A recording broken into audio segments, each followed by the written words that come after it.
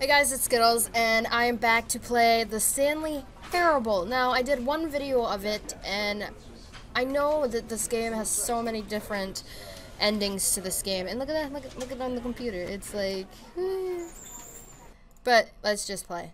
Oh. This is the story of a man named Stanley. I'm gonna skip because, you know, this is not the first time that I've played. This is like the second time I've played this game so far. But yeah, I am Stanley. I have the most boring-ass job ever, which I have no idea why Stanley stayed at. All of his co-workers were gone. What could it mean?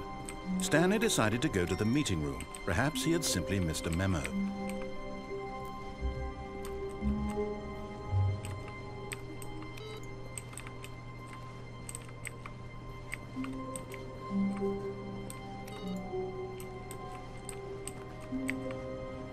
Like, I think if I ever got the chance to like work somewhere like this, I think I would not. It's just, no. When Stanley came to a set of 2 open doors, he entered the door on his left. Alright, let's just do what he says.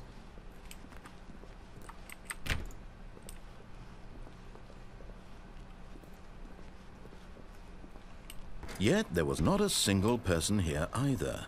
Feeling a wave of disbelief, Stanley decided to go up to his boss's office, hoping he might find an answer there. Oh wait, I know, I went in there, remember? I went into there. Alright. Coming to a staircase, Stanley walked upstairs to his boss's office. It's like very bright out, Jesus. Last time I went downstairs, let me...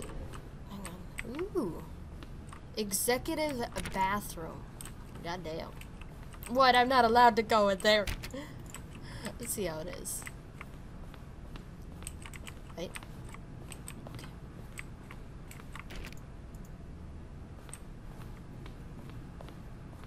Stepping into his manager's office, Stanley was once again stunned to discover not an indication of any human life. Wait a minute. Shocked, unraveled, Stanley wondered in disbelief who orchestrated this. What dark secret was being held from him? What he could not have known was that the keypad behind the boss's desk guarded the terrible truth that his boss had been keeping from him. And so the boss had assigned it an extra secret PIN number. 2845. But yet incredibly, by simply pushing random buttons on the keypad, Stanley happened to input the correct code by sheer luck. Amazing. Yeah, he stepped into the newly opened passageway. Alright, let's see.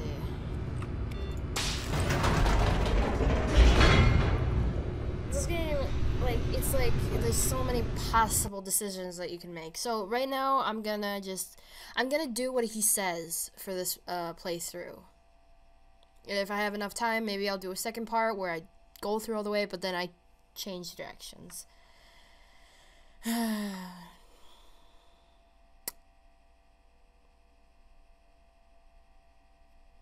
Descending deeper into the building, Stanley realized he felt a bit peculiar.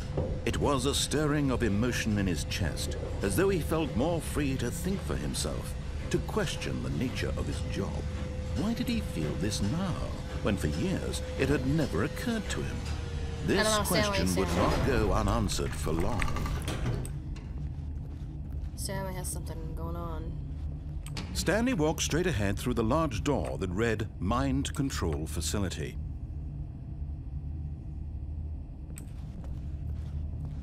It said escape. Although this passageway had the word escape written on it, the truth was that at the end of this hall, Stanley would meet his violent death. What?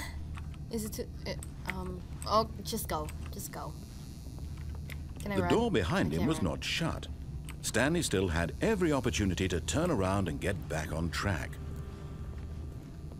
At this point, Stanley was making a conscious, concerted effort to walk forward and willingly confront his death. Yeah. Do I just go? Okay. Oh! You don't think I would have broken my legs? As the machine whirred into motion and Stanley was inched closer and closer to his demise, he reflected that his life had been of no consequence whatsoever. Stanley can't see the bigger picture. He doesn't know the real story. Look at that, I can Trapped crouch! forever in his narrow vision Will that of even what help me? this really is. Perhaps his death was of no great loss, like plucking the eyeballs from a blind man. So he resigned and willingly accepted this violent end to his brief and shallow life. Just... Farewell, Stanley. Look at that. Will it just go away? Oh. "Farewell, Stanley," cried the narrator, as Stanley was led helplessly into the enormous metal jaws. In a single visceral instant, Stanley was obliterated as the machine crushed every bone in his body, killing him instantly. Oh. When every path you can walk has been created for you long in advance, death becomes meaningless, making life the same. Do you see now? Do you see that Stanley was already dead from the moment he hit start?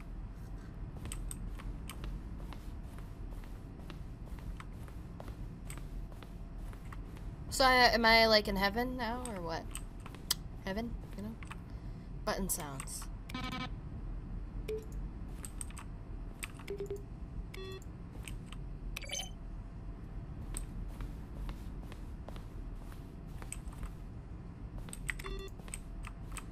Someone was playing cards, they weren't even doing their job. What?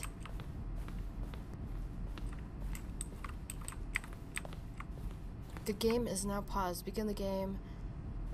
Huh. Alright. So, just go to the exit then? Apparently. Oh, look at these two. How they wish to destroy one another. How they wish to control one another. How they both wish to be free.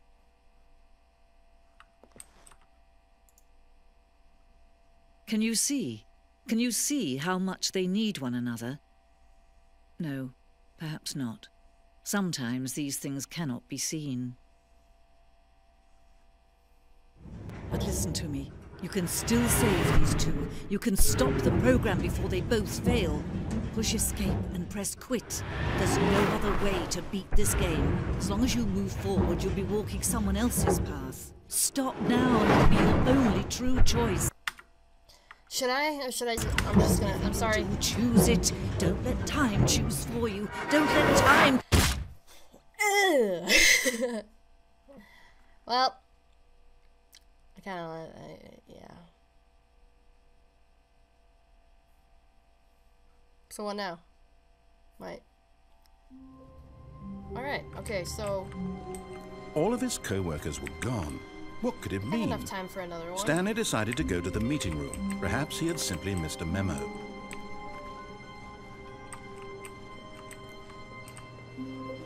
Alright, so then this time I'm actually not gonna follow his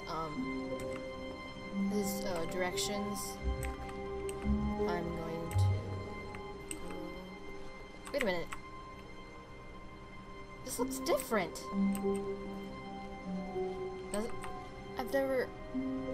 When Stanley came to a set of two open, this was not the correct way to the meeting room, and Stanley knew it perfectly well. Perhaps he wanted to stop by the employee lounge first, just to admire it. Yep. I wanted to yes, truly a room feel worth admiring. the room, it had really been the worth colors. the detour after all. But eager to get back to business, Stanley took the first open door on his left.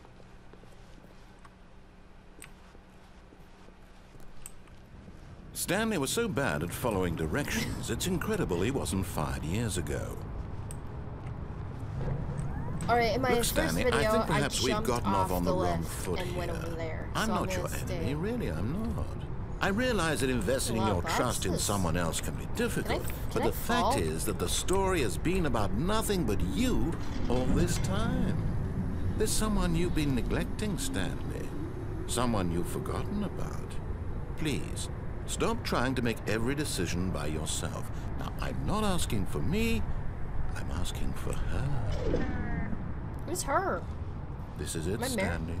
Your chance to redeem yourself, to put your work aside, to let her back into your life. She's been waiting. Who? Who's That's her, Stanley. You need to be the one to do this, to reach out to her. If you can truly place your faith in another, then pick up the phone. As Stanley picked up the phone, a white light engulfed him, filling him not just with radiance, but with hope. Hope for a life reunited one... Wait. Oh, goodness. Stanley, did you just unplug the phone? No, that wasn't supposed to be a choice. How did you do that? You actually chose incorrectly? I didn't even know that was possible. Let me double check. No, it's definitely here, clear as day. Stanley picks up the phone. He's taken to his apartment where he finds his wife, and the two pledge themselves to one another. Music comes in, fade to white, roll credits. What? Not It's a good picking thing I up did the not phone pick up the is phone. actually somehow an incorrect course of action. How is that even possible? None of these decisions were supposed to mean anything. I don't understand. How on earth are you making meaningful choices? What did you... Wait a second. Did I just see... No, that's not possible. I can't believe it. How had I not noticed it sooner? You're not Stanley. You're a real person. I can't believe I was so mistaken. This is why you've been able to make correct and incorrect choices. And to think I've been letting you run around in this game for so long. If you'd made any more wrong choices, you might have negated it entirely. It's as though you completely ignored even the most basic safety protocol for real-world decision-making. Or did you not grasp the severity of the situation? Well, I won't have that kind of risk on my watch. I'm going to stop the game for a moment so we can educate you properly on safe decision-making in the real world. Please observe this helpful instructional video. What? Choice. It's the best part of being a real person. But if used incorrectly, can also be the most dangerous. For example, in this scenario, a hypothetical real person named Stephen has a choice. He could spend years helping improve the quality of life for citizens of impoverished third world nations. Or he could systematically set fire to every orphan living in a 30-kilometer radius of his house. Which choice would you make? Remember that unlike here, the real world makes sense, and at no time should you make a choice that does not conform to rational logic. If you find yourself speaking with a person who does not make sense, in all likelihood, that person is not real. Allow the person to finish their thought, then provide an excuse why you cannot continue talking. Turn to a partner and practice saying, "My goodness, is it 4:30? I'm supposed to be having a back, sack, and crack." What? Excellent. Making choices on a regular basis is the best part to a healthy decision-making process. Most medical professionals recommend making at least 8 choices per day. Do you make more than 8? Less? And finally, if you begin to wonder if your choices are actually meaningful and whether you'll ever make a significant contribution to the world, just remember that in the vast infiniteness of space, your thoughts and problems are materially insignificant, and the feeling should subside. At this time, your instructor will guide you in an exercise to test and reinforce the material covered in this video. Ah, welcome back. You may have noticed that this room has begun to deteriorate as a result of narrative contradiction. But not to worry. Now that you're properly informed on good decision-making, we're going to revisit a choice you made just a few minutes ago and see what the correct thing to do would have been. This way, please. What the heck?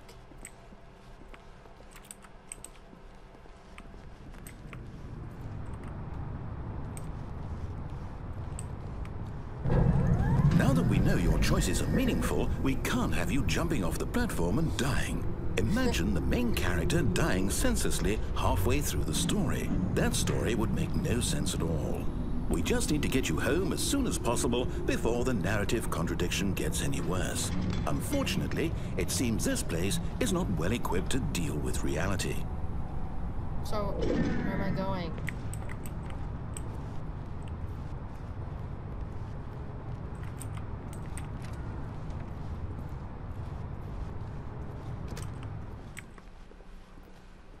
Am I going back to my office or what?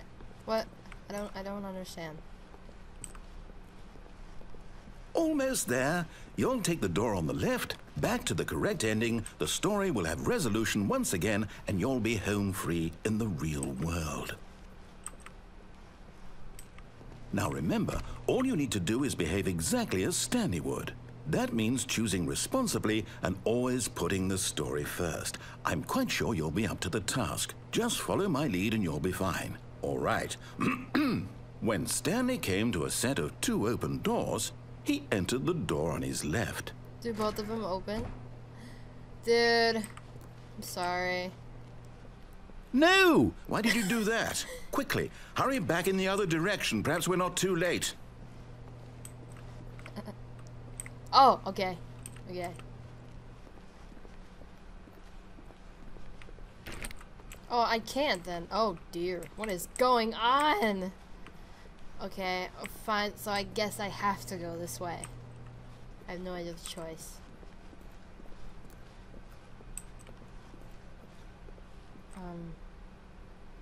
Oh, it's ruined. I can't believe, after everything we talked about, that my story, you've destroyed my work. Why? For what? What did you get out of that? What did you think was so special about seeing the game undone, left here like so much garbage?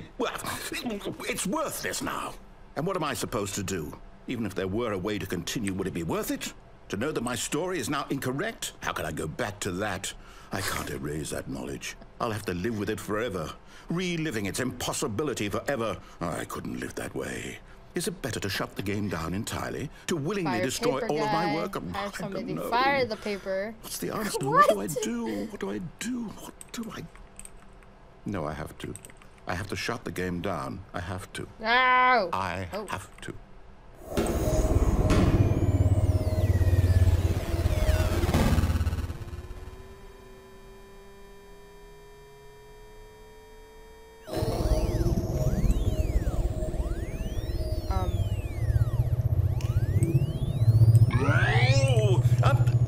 I'm here. I'm still here. Here in this pile of rubbish. With you. You. Who thought you were so clever. Now look where we are. Sorry. My entire game is destroyed. It was the only thing in the world that was mine, and you've run it into the ground. What, did you think that would be funny? You just had to see? Didn't I impress upon you how important it was to be like Stanley? He actually knows how to do what I tell him to. He understands that if I say to do something, there's a damn good reason for it. Calm down. That thought hadn't even occurred to you, had it? That there's a world outside of you? Yeah, You're I'm a child. Oh, my story. If you'd just gone through the door on the left, you would have seen it. There was a whole underground facility. You would have destroyed it and been victorious. It would have been so perfect. I worked so hard on it. I tried so hard. Behave exactly as Stanley would.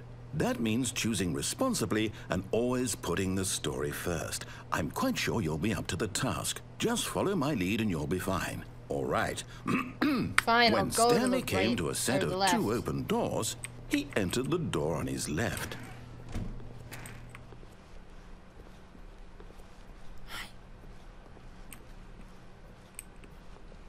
Yet there was not a single person here either. Feeling a wave of disbelief, Stanley decided to go up to his boss's office, hoping he might find an answer there. Coming to a staircase, Stanley walked upstairs to his boss's office. I have to go up here. I can't go downstairs anymore. It's gone. It used to be the executive's bathroom. Oh! This is different. Stepping inside his manager's office, Stanley was once again stunned to discover not an indication of any human life. Shocked, unraveled, Stanley wondered in disbelief who orchestrated this, until he saw the door with a voice receiver next to it. Surely behind this door lay all the answers to his questions. And beyond all probability, he knew the passcode. He had seen it on his boss's computer just last week.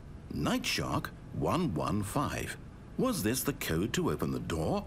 Would it still work? There was only one way to find out. Stanley had been trained never to speak up. But now he would draw from within himself the courage to face the unknown. He drew a sharp breath and then spoke the code.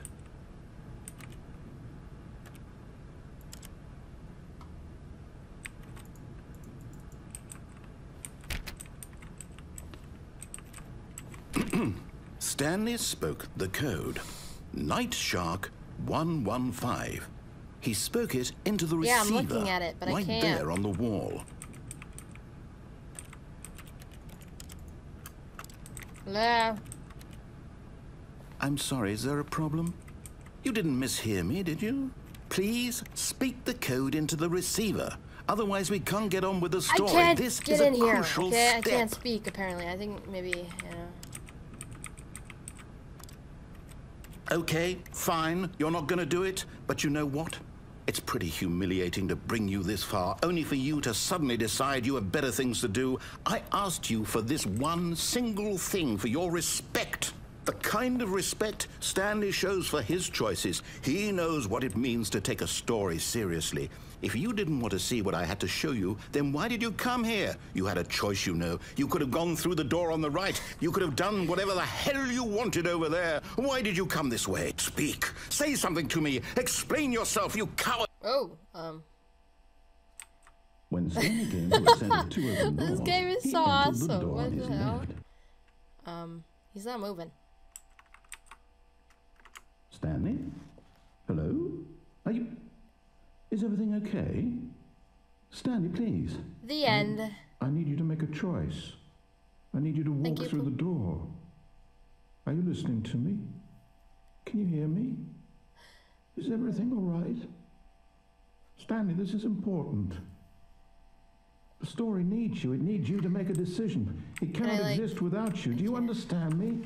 Whatever choice you make is just fine. They're both correct. You cannot be wrong here. We can work together. I'll accept whatever you do. I simply need you to take that step forward, please. Choose. Do something. Anything. This is more important than you can ever know. I need this. The story needs it. So, you hear me? Are you there? Are you listening to this? Stanley, are you there? Okay. It's okay, I can wait. You need time to decide. Time to make sure your choice is correct. That is the best choice. That's all right. I'll wait for you to decide what's the right thing to do. What the heck? Take as much time as you need.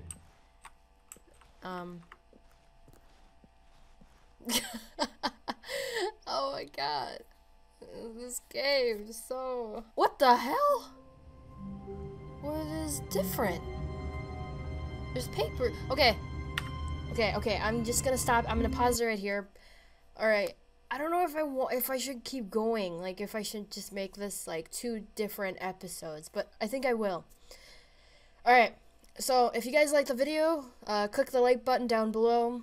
And comment, subscribe, please, you know. I just saw that I hit 62 subscribers. I was about to make a video about hitting like 60, but then it went over. So thank you guys so much for 62 subscribers. Like, oh, I'm growing. We're growing, guys. We're growing. We're still growing.